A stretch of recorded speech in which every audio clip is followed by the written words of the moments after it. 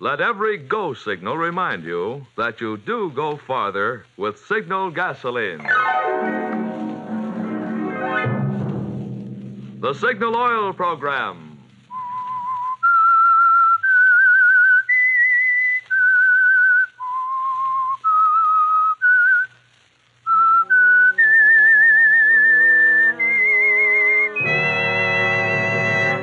I am the Whistler.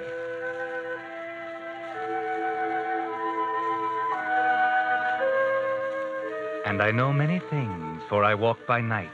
I know many strange tales, many secrets hidden in the hearts of men and women who have stepped into the shadows. Yes, I know the nameless terrors of which they dare not speak.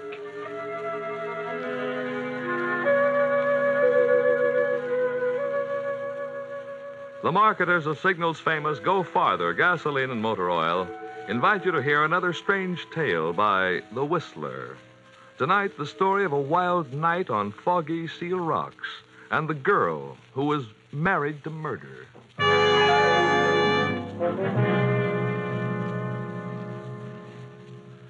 But first, I'd like to take a moment to tell you about Clyde Davis, a Signal gasoline dealer in Alameda, California, who's been working on cars since 1910. War or no war, Davis' motto is service, the kind that keeps cars running and customers smiling. The 1st and 15th of each month are battery days at Davis Signal Station, and the battery of every customer is given a complete free inspection. Another thing Davis is a crank on is clean car windows. If the chamois alone won't do the job, he uses Bon-Ami. Davis doesn't run a repair shop, but his long experience as a mechanic has helped many a customer avoid a repair job. Such service surprises many folks these days, but Signal gasoline dealers have a reason for going out of their way to please. For them, running a service station isn't just a job, it's their permanent business, and they're interested in making it grow by keeping customers satisfied.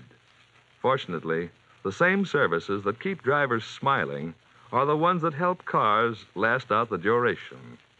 Wouldn't you say that's a mighty good reason for getting acquainted with your neighborhood Signal gasoline dealer soon? And now, The Whistler.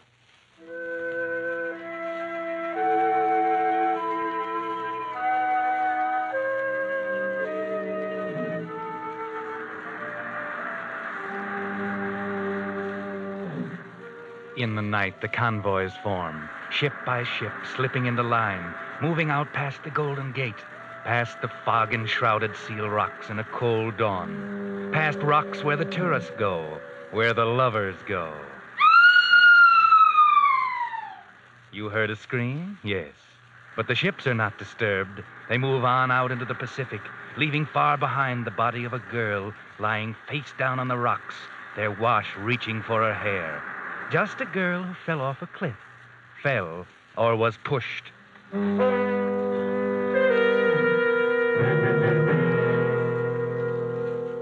The finding of a girl's body on rocks creates hardly a stir in the bustle of the city the next day. A brief item in the afternoon papers. A call for the coroner. Another entry in the police records. There are only a few people who notice. If we were to look for them, we might find them down on Montgomery Street, in a dirty little bar where artists and would-be artists and slummers hang out. Yes, there are a lot of people here who might know something about a body twisted on the rocks. For instance, that blonde giant at the end of the bar, sitting with his head in his hands, or the girl walking up to him now, sliding into the seat beside him. Rick, I thought I'd better tell you they're looking for you. Huh? Oh, hello, Cassie. Who's looking for me? You know who. The police. They're asking questions about Maureen. They know you knew her. So what? Why should they ask me questions about her? Women like her have jumped off cliffs before. Don't try to kid me, Rick. Remember, I'm Cassie, Maureen's roommate. I knew her better than even you did. Yeah, I guess you did. Maybe I never really knew her very well. Well enough to break her heart. Maybe well enough to want to get rid of her. What are you talking about? You needn't pretend with me, Rick. Maureen had no secrets with me. She told me everything. And I told the police. I had to, Rick. They kept pumping me. I had to. What did you tell them, Cassie? And I told them that you loved her once, that Another woman had taken her place, a society dame gone bohemian. A blonde and beautiful heiress looking for a thrill by flirting with a poor, struggling artist in a turtleneck sweater. That's enough, Cassie. Leave Sally out of this. Ah, she's in it up to the neck. Maureen was too good to take a back seat to any Miss Moneybags. I said leave her out of it. Okay. Only one more thing. I told the police about last night. What do you mean? You and Maureen had a quarrel last night, just a few hours before she died. Yeah? Okay, so we quarreled. That doesn't mean she had to go jump in the ocean, does it? No, it doesn't. I'm pretty sure of that. That's what I told the detective. You throw your accusations of murder around pretty freely, don't you, Cassie? No, not usually, Rick, but I liked Maureen. She was more than a fine sculptress. She was a swell person. She was just about the best of this bohemian melting pot down here, and I don't like to think of her being pushed off that cliff. Just remember that I'll do anything I can to help them get to the truth of this. I'll remember, Cassie. Yeah, I guess you will. Okay, Rick. Better get your answers ready, because if I'm not mistaken, that Dick who just walked in is looking for you.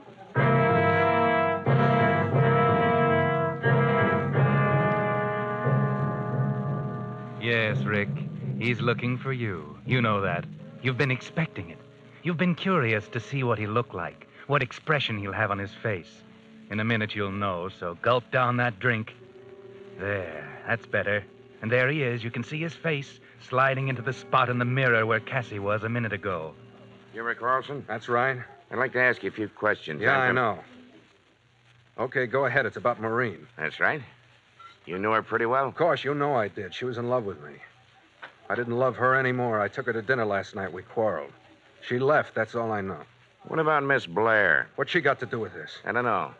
Maybe you lied. Sally had nothing to do with it. She didn't even know Maureen. Leave her out of it. I'm not sure we can. This Maureen, they tell me, was a jealous girl, unpredictable. Liable to do a lot of things, say a lot of things. Blairs are a fine family, good name. They wouldn't like their daughter mixed up with a Go ahead, say it. bohemian crowd of artists.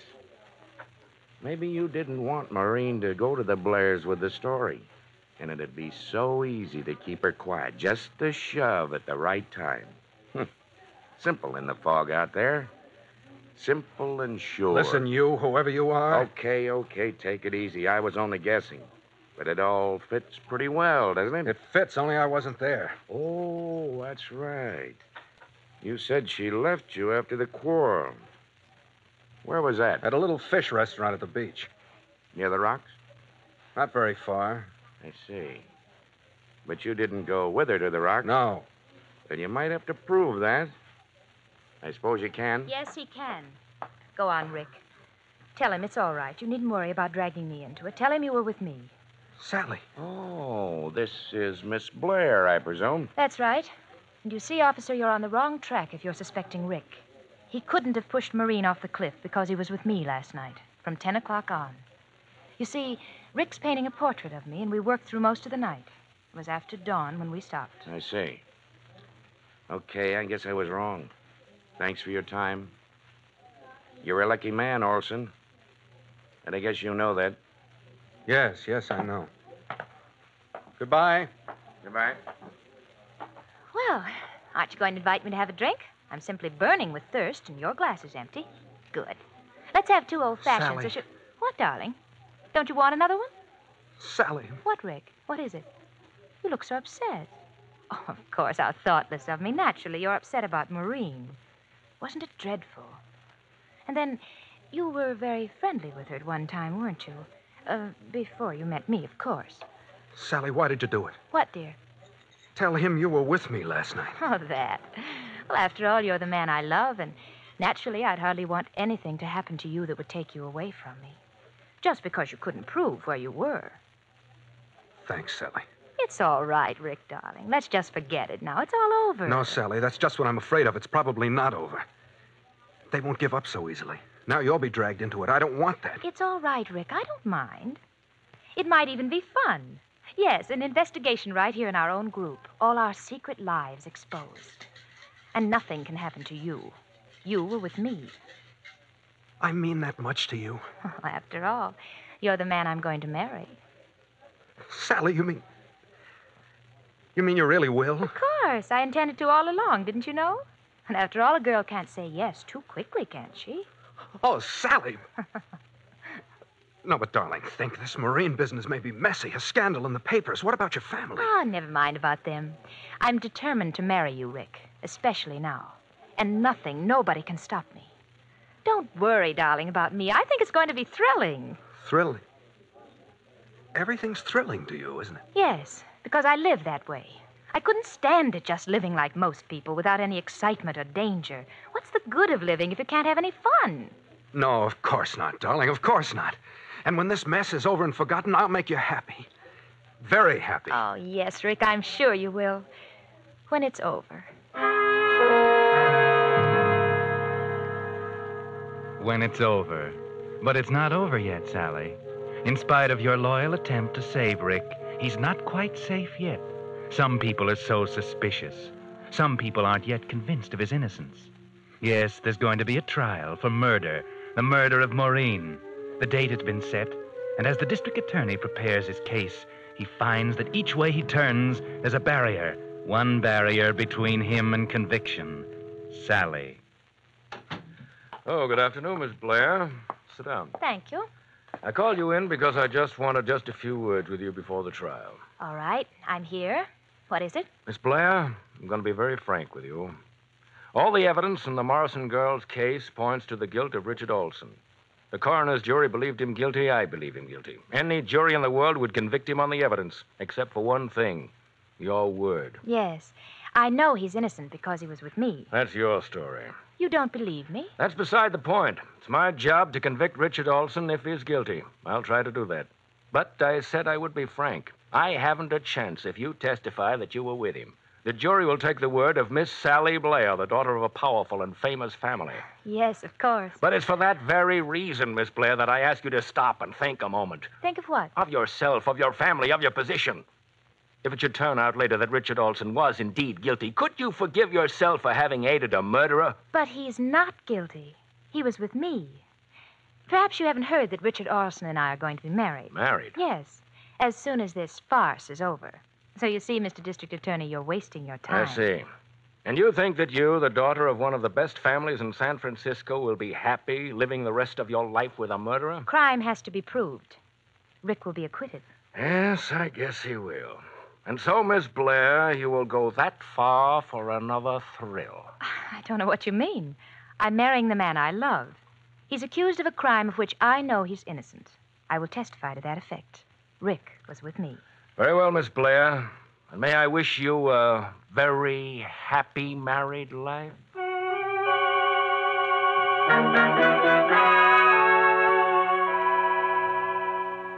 And so, Rick, you're going free, thanks to Sally and her testimony. And when the trial is dismissed and you're free, you'll take her to that dirty little bar that was your rendezvous. And you'll tell her about all the things in your heart. You don't know what it is, Sally, to be free. You know, I used to sit in that cell and think about you and your portrait. Wonder if I'd ever see you again. I wondered if I'd ever finish my picture of you so that everybody could see your beauty. Darling, it'll be a great portrait. Really great. Of course it will, darling. After we're married, you'll have all the time in the world to paint it. Yes, after we're married next week. Darling, let's go down and get the license right now. Wait. Rick, just one thing. You do love me, don't you? You know I do. More than you did Maureen? Much, much more. I just wanted to be sure.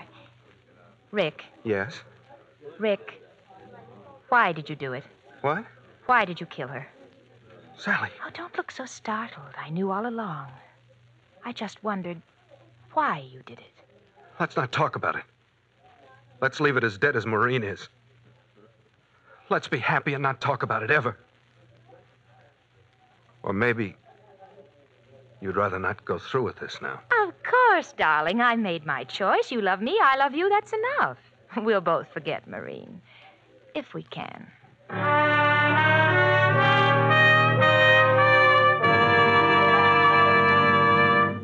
You are listening to the Signal Oil program. Let every go signal remind you that you do go farther with Signal gasoline.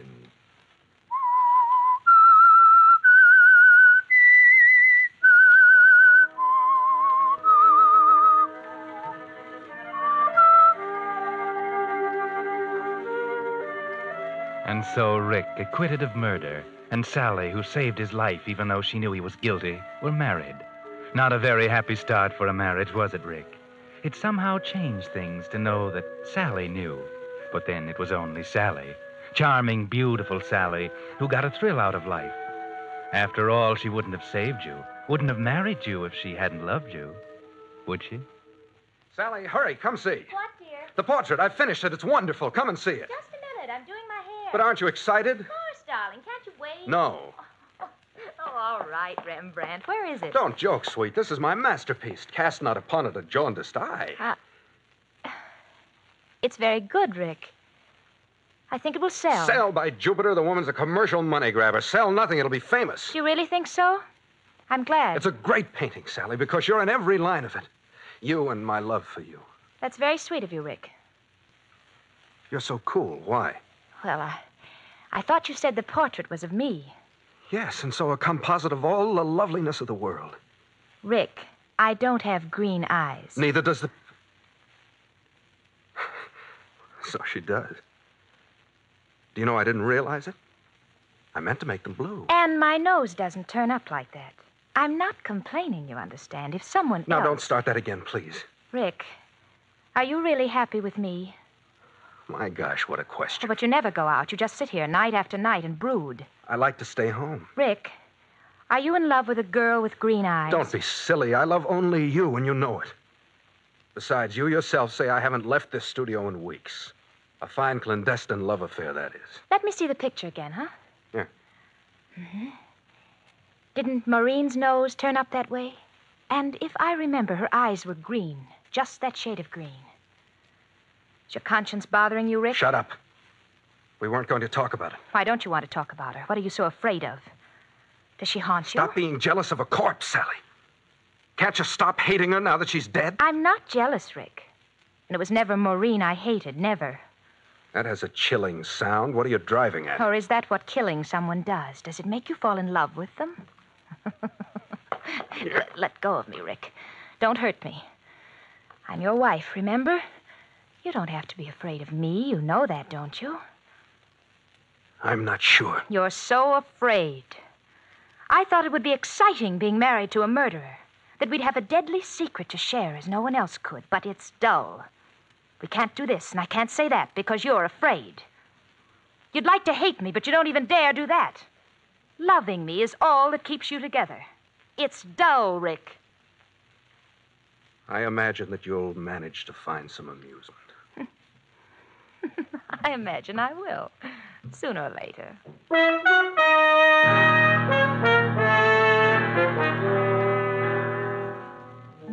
Well, Sally, is being married to a murderer beginning to bore you? But as Rick says, I imagine you'll find some amusement, even if it's only with Tommy Melvin. I need a drink. Come on, Tommy. Buy me one. Oh, where's Rick? Oh, he's at an art dealer's. He'll be along. You know, sometimes I think he loves that painting better than me. Let's have zombies, huh? Oh, that's pretty strong. I like strong things, exciting things. You're bored, aren't you? A little. You're not very happy with Rick, are you? Not very. Well, it's none of my business, of course, but why did you marry him? He's hardly your type. Marrying Rick was the biggest thrill I've ever had. You'd do anything for a thrill, wouldn't you? I like that. I bore easily, Tommy, and I don't like being bored. I want to feel everything I can, every emotion, every experience I can crowd into my life, good and evil. You're without conscience, Sally. You could do anything and not look back. I like that, too. Thanks. But I don't quite see your marrying Rick in that light. I didn't think you would. You could leave him, you know. I'm going to New York next week, and you could come along, Sally. I'd like to have you. Thanks, Tommy. You're sweet. It might be fun. Give me some time to think it over. I'll let you know. Tomorrow? All right. Here comes Rick. You better leave. Oh, Tommy, here's a nickel. Drop it in the jukebox, will you? Number 17. Sure. You won't forget, Sally. No, I'll call you in the morning. Hello, darling. I've been waiting for you. So I see, but not alone. Rick, you're not jealous of Tommy. No, I guess not. You have a drink? No. Sally, listen, I've got to talk to you. We've got to come to some understanding. I found my painting on the back porch this morning. The fog might have ruined it. That painting is great. It will hang in the Metropolitan. It's more important than my life, Sally. Remember that. I'm sorry. You're so morose lately, dear. What's wrong? I don't like it, Sally. What? I don't see you anymore. You're never home. You're always here or out with that Tommy Melvin. And when we are together, you ask questions like, how does the tide sound at 2 a.m? Or you wonder what that murderer in San Mateo feels, and you watch me. When we pass Marine's old apartment house. When I hear a police siren in the street, you watch me. You watch me and watch me. I don't like it. How suspicious you are. I'm not kidding, Sally. I've walked around and around the streets, making up my mind, and now I'm determined to say it out. You married me for the thrill of marrying a murderer, nothing more. Isn't that true? Hold your voice down. Rick, I think you're afraid of me. Maybe I am. You needn't worry. I won't tell the police. I'm your wife, remember? That's not what I'm afraid of. What then? Perhaps you'd like to push me off a cliff, too, but you can't do it. You love me far too much to hurt me.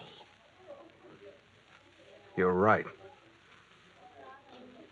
Lord, how I wish I didn't. I don't mind. Let's go to dinner, darling. Down at the beach. I want you to take me to that fish place down on the cliff near the rocks, huh? Sally, you know I don't want to go there. Why not? Because you took Maureen there that last night? Rick, you must get over that silly fear. Besides, I want to go there. We'll have dinner, and then I want to take a walk along the beach. I love the sound of the surf at night. Don't you, Rick?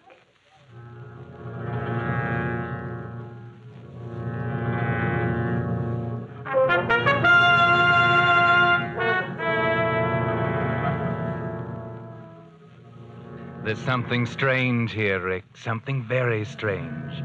You sense it, too, as you sit opposite her at dinner. Just like you sat opposite Maureen that night. Only there are things you don't notice, like those pills she slipped into your coffee cup. And when you leave and start walking down the beach, you aren't really aware of where you are. Sally! Sally, slow up. I can't seem to keep up with you. Come on, dear. We're almost there. I feel sort of strained. I don't understand. Sort of sleepy and tired, huh? Come on, Rick. Here, give me your hand. Huh? There. Now, sit right over here. Where, Sally? Where are we? This place seems familiar, but I can't... Of course it's familiar, Rick. Huh? Down below there are the rocks. The rocks? Sally, why did you come here? No particular reason. I like the moonlight on the rocks. There's no moonlight. It's foggy. Never mind. I like it here. I don't. What's the matter, dear? Does your conscience bother you? I thought hardened murderers got over that. Are you afraid, Rick? I don't know. I can't seem to think. I'm tired, but I think I'm afraid. Yes. You'd like to push me off, wouldn't you? To see my body on the rocks down there with the tide reaching for my hair as it did for Maureen's. But it won't work twice, Rick. You know that. And besides, you love me too much. Sally, what are you doing? Let's get away from here. Wait, I want to tell you something. Let go of my elbow. I'll tell you first. I'm going to leave you, Rick. I'm going to New York with Tommy Melvin. What? But you won't care, Rick. Because, you see, I'm not going to fall off this cliff tonight, Rick. But you are. You were right. I married you only for the thrill of being married to a murderer. Sally, what are you saying? But that's a thrill that paled very easily. Murder itself will be a much bigger one. Are you crazy? Do you think I'll let you push me over? You can't stop me, Rick. You see, you can't even stand up without weaving. You won't be able to lift a finger to stop me. I put your own sleeping powders in your coffee. It's nothing a doctor will turn up, but it's enough. Sally, you can't get away with it. Why not, Rick? They'll say your conscience bothered you, that you returned to the scene of your crime and killed yourself. It will be very neat. You weren't a very good killer. I'll be a much better one. No, Sally, in God's name, go. Goodbye, my darling. You'll be with your green-eyed love in the water, and I shall be free of you both. Let go of my arm. It was fun, but you were afraid. You won't be afraid anymore, Rick. Sally! Sally, stop! Sally! Goodbye, Rick. Goodbye.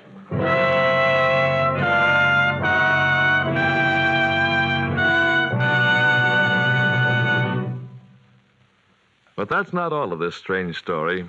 In a moment, the Whistler will be back to tell you what really happened. Meantime, I think you'd like to hear how science has finally defeated the great cause of gasoline waste and motor troubles, carbon.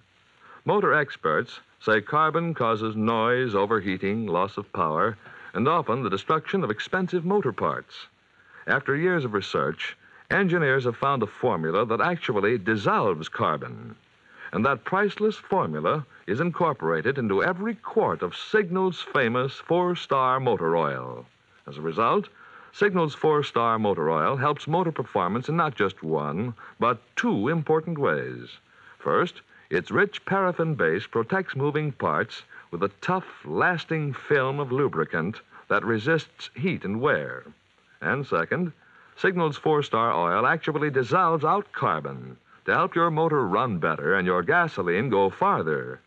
Since both gasoline mileage and motor performance are doubly important these days, one of the greatest favors you could do your car and your ration coupons is to switch to Signal's finer carbon-removing motor oil that costs no more than ordinary oils. So, if it's been 1,000 miles or 2 months since you changed oil, drive into your neighborhood Signal dealers and say, "Drain and refill with Signal 4-Star Motor Oil." And now, back to the Whistler.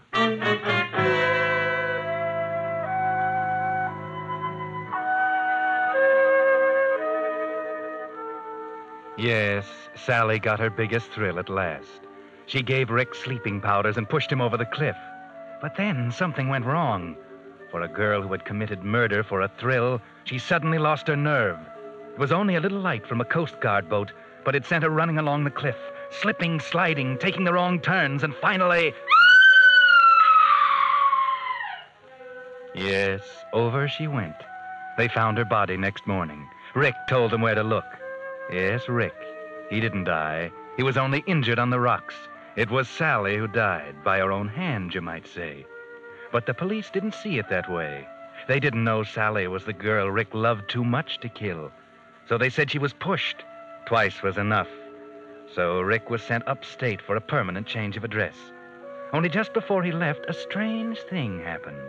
The committee from the Metropolitan Museum of Art came to see his painting. They were a little surprised. It was very beautiful, but there had been an accident. Someone had been a little careless with some paint remover.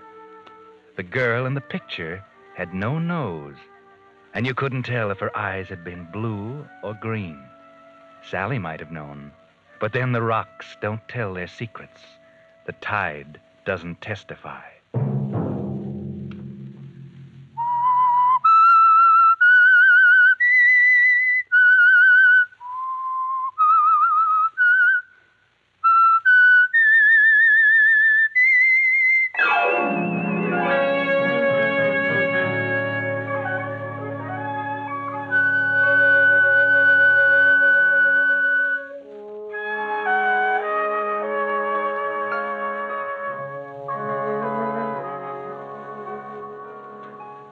Next Monday at 9 o'clock, the Signal Oil program will bring you another strange tale by The Whistler.